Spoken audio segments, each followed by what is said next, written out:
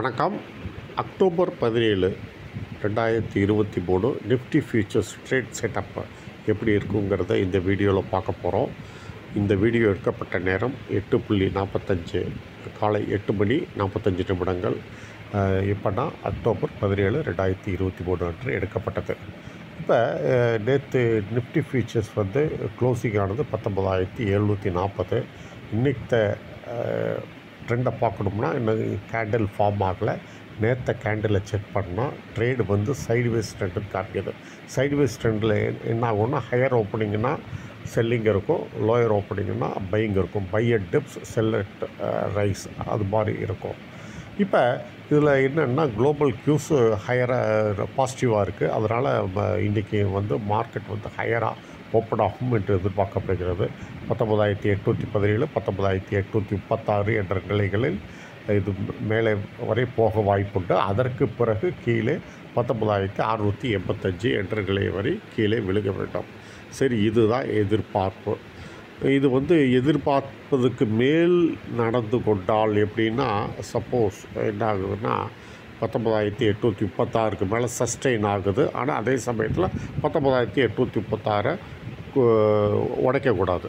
அப்படி இருக்கும் பட்சத்தில் 19,885 வரையும் போவதற்கு வாய்ப்புண்டு. இது ஏற்கனவே 2 தடவை 19,885க்கு பக்கத்தில் போய் விழுந்திருக்கு. அதனால் மோஸ்ட் ப்ராபப்ளி இதை கிராஸ் பண்ணாது. அதை கிராஸ் பண்ணுச்சுன்னா, சப்போஸ் கிராஸ் பண்ணுச்சுன்னா 20,080 வரை ரேலி இருக்க வாய்ப்புண்டு. இதுதான் உங்களுக்கு நிஃப்டி ஃபியூச்சர்ஸ் செட்டப்பு. இப்போ என்னென்னா குளோபல் க்யூஸ் அண்டு இதை பார்த்துருவோம். லோக்கல் க்யூஸ் என்ன இருக்குதுன்னு பார்த்தோம்னா,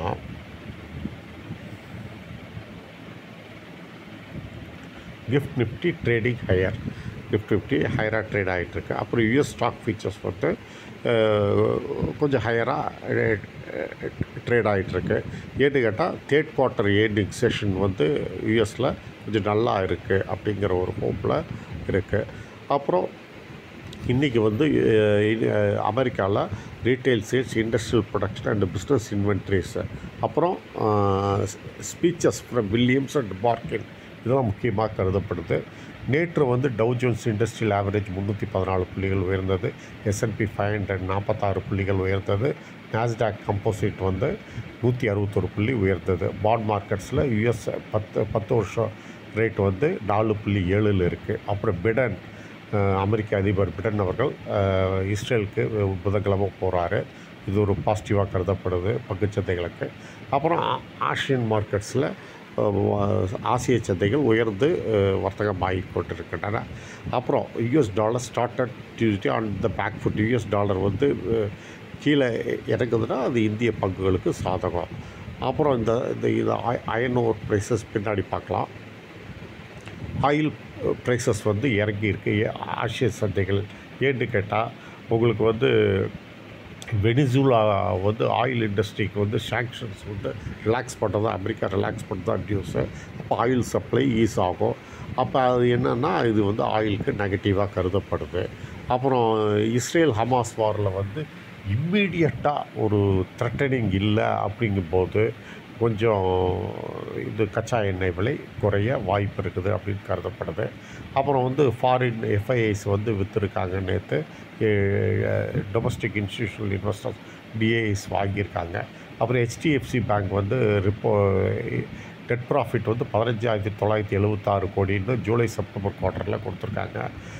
ஆனால் இது எதிர்பார்த்ததை விட அதிகம்தான் ஏர்னிங்ஸு. ஆனால் அதே சமயம் மெகா பர்ஜர் HDFC கூட மெகா பர்ஜருக்கு பின்னாடி இது பண்ணுறதுனால பேட் லோன் ரேஷியோ உயர்ந்திருக்கு. இது ஒரு நெகட்டிவ் பாயிண்ட்டு. அப்புறம் wholesale price index in September remains in negative territory for the 6th straight month.